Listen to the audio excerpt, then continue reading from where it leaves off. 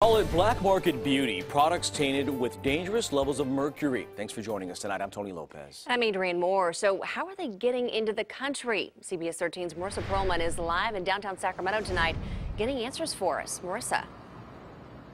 Adrienne, women are buying these illegal beauty products online with just the click of a button, and now they seem to be suffering the consequences. We first told you about a Sacramento woman who had been using a cold cream laced with mercury for 2 years. Well, tonight she is still here at a Sacramento hospital in a coma, fighting for her life.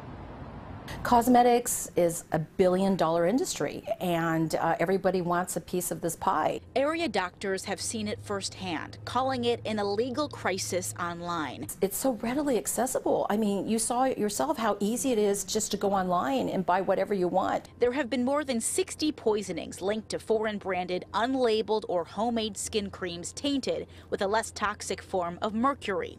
Cosmetic surgeon Dr. Christine Lee says the products are still out there. They're actually not legal, but you can just buy them here in the U.S. and have them shipped to you. Tuesday, 30-year-old Maria Estela Esparza Magallanes was arrested for selling creams. She told customers the illegal products could lighten skin color, remove age spots, and treat acne. They had never been tested. No one had ever blessed her actions. We called Assistant U.S. Attorney Amanda Bettinelli, who's on this case. She was using different product names, both Crema Jimena and Crema Esparza. In September, a Sacramento woman, a 47-year-old mother of 5, ended up in a coma after regularly using a tainted cream. Her case inspired the State Department of Public Health to launch a public outreach effort about the black market. We were concerned about the traffic of mercury-laden skin creams. So we asked, how do these products end up in the country? We're told there's an informal network of suppliers that bring in these creams, usually through smuggling. If they were to come through proper channels, they would be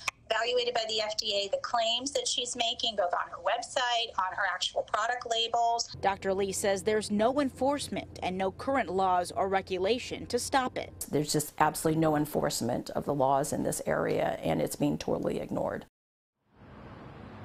Well, family members of the woman in the hospital tonight tell us they don't know if this recent case has anything to do with this Sacramento mom here. Again, Magallanes faces up to 26 years in prison if convicted of the 3 charges she's facing tonight.